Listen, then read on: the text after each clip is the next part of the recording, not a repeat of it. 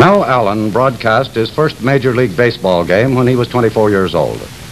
And for the past 12 years, he's been identified as the voice of the New York Yankees. But he's also done more than his share of broadcasting special events as well as other sports, and he's done them very well. Mel, who is now 44, grew up in Birmingham, Alabama, went to college when he was only 15. He graduated from law school, but he deserted the law to become a sports announcer. I've known Mel for a long while, and the only time we have any disagreement is when his Yankees are playing in the World Series against my Dodgers. Mel Allen lives with his mother and father in this white frame house in Bedford Village, New York, surrounded by about 18 acres of hills, trees, rocks, and water. It's about, 40 miles from the concrete and steel of Yankee Stadium. Where are you, Mel? How about that? Mel Allen and his yacht. Hello, Ed. Pull hard on the left oar. You aren't going to make it. Oh, I'll make it. What are you doing in a boat at this time of night? Well, isn't everybody doing this sort of thing? Are you going to make it, Admiral? Oh, yes. Well, since you asked me, no, I don't think everybody's doing that sort of thing at this hour of night. You're not trying to make a getaway, are you? No, Ed, I was out trying to see where some of these fish are. My daddy always catches out here. I don't have a chance to get them too much. Are there any fish in that pond, really? Yes, there's some brook trout and bass and perch, a few bullheads. I never have a chance to get them. I think he gets most of them. You know, if you tried real hard, you could probably talk a fish out of that pond. I wish I could. I don't think I could do that, but I believe they understand my father's language, Ed. He gets most of them out of there. In fact, the other day he caught just this afternoon, a pickerel that's about 16 inches long, and he got quite a kick out of that. Mel, do you ever get bored during ball games day after day? No, I don't, Ed, because each day presents something new, and every game you find different personnel in it. You never get bored with it because there's no script written in advance, as you know, and the excitement of wondering what's going to happen gives you a brand new thrill every day. Well, I suppose if the major leagues expand to the coast, you'll at least have a change of scenery. Do you think this is imminent? Yes, they have already moved out to Milwaukee and Kansas City. And, of course, there's talk of Brooklyn moving on out to Los Angeles. But I think it'll be quite a while yet because you got to get two teams out there, say in San Francisco. But there are schedule problems, travel problems, and, of course, if you take two cities out of the Pacific Coast League, there are franchise problems involved there. But with the shift in population, I think that in the next few years, the major leagues will eventually go out where the population is going. Uh-huh. Ed, I'd like you to meet my mother. How do you do, Mr. Maurer? Good evening, Mrs. Allen. I'm so delighted you're visiting us this evening. We're awful proud that you thought enough of us to come to visit us. Well, it's very nice of you to let us come. Tell me, do you have the whole family together for the holidays? Yes, we do. We have our children here. Ed, this is my sister, Mrs. Kaufman, and her husband, Dr. Kaufman, and their two children, mother's grandchildren, my niece and nephew. This is Billy and Risa Kaufman.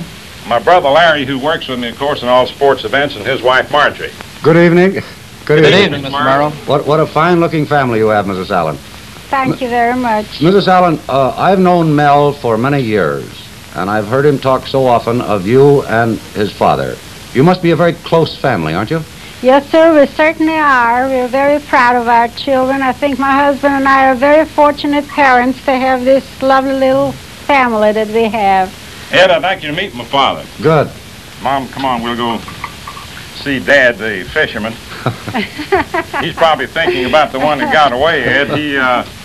He knows almost every fish in that pond by heart, even the ones that didn't nibble. He's the fellow that can really talk to them. Dad, I'd like you to meet Mr. Morrow. Good evening, Mr. Allen. How are you, Mr. Morrow? I'm fine, thank you. Mr. Allen, Mel didn't have very much luck at the pond, but he tells me that's because you hook all the fish while he's out working. Is that right? Yes, I have more time, and I do most of the fishing. That's why I catch more. Probably have more patience, too. That's right. Tell me, do you ever regret that Mel gave up the law to become a sports broadcaster? Well, at first, when he mentioned going to New York, I was very apprehensive. I thought that he had a very bright future as a lawyer in the state of Alabama. But because he loves his work so well, and since it turned out as it has, I have no regrets. Mel, how about that? You have any regrets? No, I don't, Ed, because to me, sports have always been a hobby. I always wanted to be a major league player or something like that, and a fellow would almost pay people to let him broadcast sports. That's the way I felt about it. When I had the opportunity to join the Columbia Network back in 1937, I grabbed at the opportunity. Mrs. Allen, I've known Mel very seldom to be at a loss for words. Did he start talking at a very early age? As a matter of fact, Mr. Maurer, he started walking at 9 months of age and commenced talking words, and at 1 year, why, he could almost talk to us, he formed phrases. And when he was 2 years old, my husband took him to a ball game against my wishes, but ever since then, I knew that I was going to live with baseball all my life, as long as I live. Do you still listen to him when he's broadcasting? Now, I don't only listen to him, but I go to see him. Mel, in broadcasting the Yankee games, you've been criticized occasionally for being a little bit too partial. Do you feel this is a fair comment? Yes, I think it's a fair criticism, Ed. I think it holds true of all broadcasters broadcasting the events of teams they follow every day. It isn't a case of being prejudiced. It's a case of being partisan, because the broadcast is designed for the people who follow that particular team in a regional area.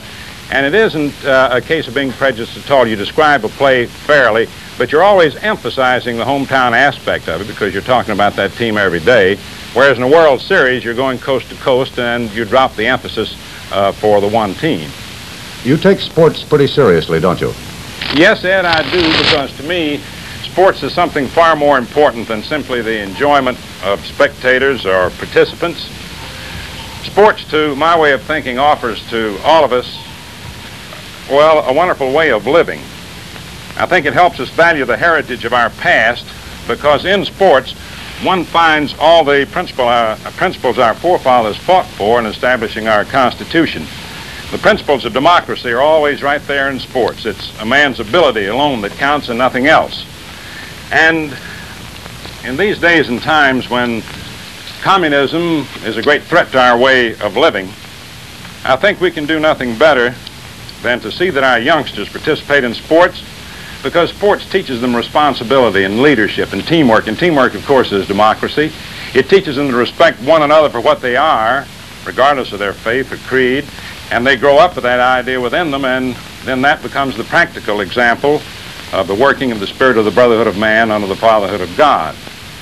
Sports are games of rules. It teaches them to respect the rules of the games they're playing and those who enforce the rules, and that teaches them to obey the laws of the land and those who enforce it as they grow up. All the principles of democracy are imbued within the spirit of the youngsters who play sports, and they'll never be ripe targets for communism. And as a matter of fact, to bear it out, Ed, this little prayer, since prayer is part of the power of sports, I think this tells more about it than anything that I could tell you. It's a game guy's prayer. It goes, "Dear God, help me to be a sport in this little game of life. I don't ask for any place in the lineup. Play me where you need me. I only ask for the stuff to give you 100% of what I've got. And help me to take the bad breaks as part of the game. Help me be thankful for them. And finally, God, if fate seems to uppercut me with both hands, and I'm laid up on the shelf in sickness or old age, help me to take that as part of the game also. And when in the dust, God, I get the final bell, I ask for no lying, complimentary stones. I'd only like to think, God, that you think that I'm a good guy." And of course, in these holidays, the greatest rule, sports being games of rules, the greatest rules ever come down to us is the golden rule. That's just another way of saying sportsmanship, just another way of saying democracy. And I imagine we'll be getting a few requests in the mail for that creed, Mel. Tell me, what sort of mail do you get? Well, of course, you get all kinds. People who write in, say they enjoy the sports events. Those who write in and criticize you for mistakes you make, and of course we make a lot of them. Some who write in just to find out what may be the answer to some given sports argument, or there may be some play that happened, say, a year ago, and they want you to recall the details for them. And you know, surprisingly, we get a lot of mail from women. I'd say about half of our mail come from the fair sex. And being an eligible bachelor, some proposals in the mail, I suppose? Yes, there are a lot of those that make very interesting reading, Ed. As a matter of fact, I'm hoping that I'll find one that I might want to read the second time. Mel, you've broadcast for a long time now, and under a lot of different conditions. What's the most dramatic moment you can recall? Well, of course, in the last World Series, Don Larson's perfect game provided a great emotional reaction for everyone who's been on the sports beat for many years. There have been many no-hitters, drop kick in the final 7 seconds of a Rose Bowl game to win for one team, a lot of things like that. But I think the two things that will always stand out in my mind, Lou Gehrig in 1939 at Yankee Stadium when he stood at home plate knowing that he hadn't long to live and said, "I'm the happiest man in the world." That's when he retired. And then in 1948 when Babe Ruth at Yankee Stadium in the Yankee uniform for the last time as they retired the number 3 with his robust frame now wasted away and his great voice gone to a whisper. And as I brought him out to home plate, the ovation was just tremendous. He wasn't supposed to say anything, could hardly talk, and I knew something had to be said, and I hollered to him over the din. I said, "Babe, do you want to say anything?" And he put his lips to my ears and he whispered, "I must." And so I introduced him, and his hoarse, croaky voice amplified over the PA at Yankee Stadium did not recall the glories of the past, because he was one of our greatest sports heroes, but he said, "Thanks for how wonderful you people have been to me." He knew he hadn't long to live. But he says, "Do me one last favor." He said, "Remember the kids. I was a kid once, I was an orphan. Sports has been wonderful to me. But sports points the way to citizenship and goodness and the American way of life. Take care of the kids," the Babe said, "and I shall never forget it, nor shall I ever forget him." Thank you very much, Mel Allen, for letting us come and visit you tonight. And would you say good night to your parents and the rest of your family, please? I sure will, Ed. Thanks ever so much for coming to visit with us. It's been a great honor. Thank you very much, Mel. Bye, Good Ed. night. Good night.